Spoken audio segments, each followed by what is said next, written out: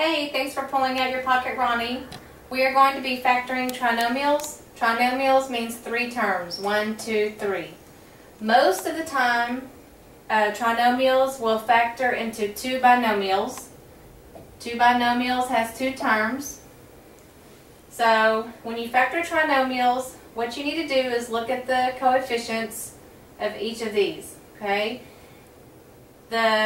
Starting with your x squared, if this is an x and this is an x, then you know that x times x will give you an x squared.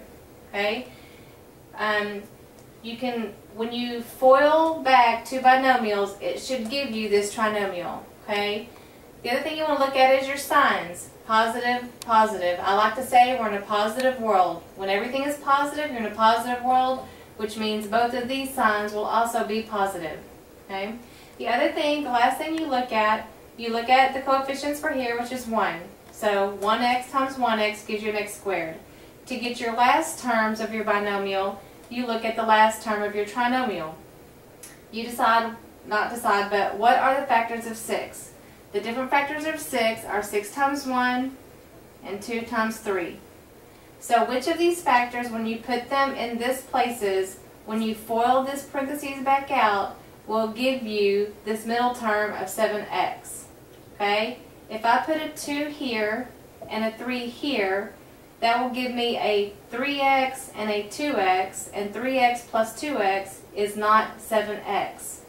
Therefore, the 2 and the 3 are not the factors we want to use.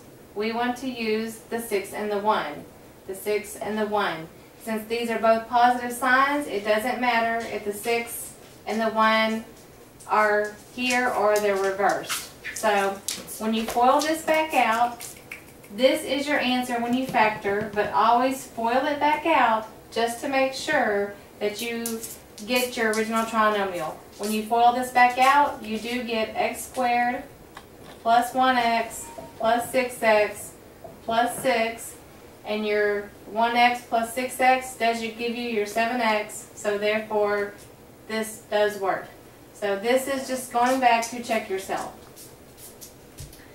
That was 21A, number 8. Now let's look at 21B, 5. X squared plus 8x plus 15. Okay? Again, this is a trinomial. It will factor into two binomials.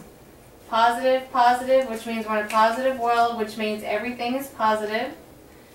Okay, looking at x squared, and what gives you an x squared? This first, multiplying the first terms in FOIL first, gives you this. So this coefficient's a 1, so that means a 1x and a 1x. X times x gives me x squared. Okay? Now, the last terms of your binomial will come from the last term of the trinomial. We look at the factors of 15. Factors of 15 are 15 times 1, 5 times 3, and that's it. Putting in a 15 and a 1 here, if you FOIL it back out, will not give you this middle term of 8x. Okay? So therefore we would try our 5 and 3. 5 and 3. Again, since these are both positive, it doesn't matter which place you put the 5 and the 3. This is your final answer, but FOIL it back out just to check to see if you get that trinomial. X times x is x squared. Outside terms plus positive 3x. Inside terms gives you a 5x. The last terms gives you a plus 15. Combining these middle terms does give you the 8x that's in the middle. Okay? For a refresher on how to FOIL, see the video on multiplying binomials.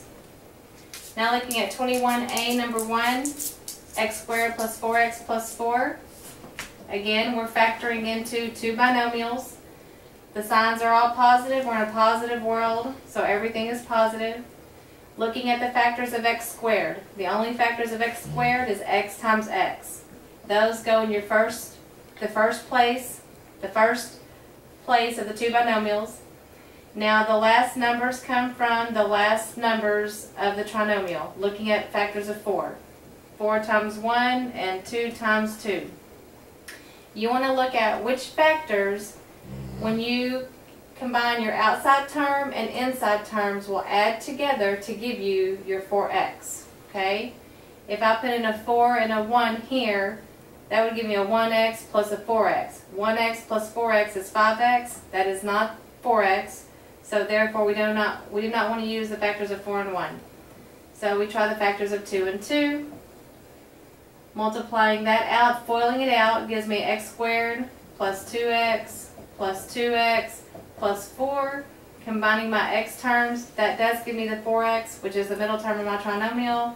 So therefore, this x plus 2 times x plus 2 is the factors of this trinomial. Now looking at 21a3, x squared plus 11x plus 10. Positive, positive, we're in a positive world, so everything is positive. So the factors of x squared are x and x. So then my factors of 10 are 10 and 1, 5 and 2, and that's it. So we want to look at which factors, when you add your outside term and inside term together, will give you an 11x.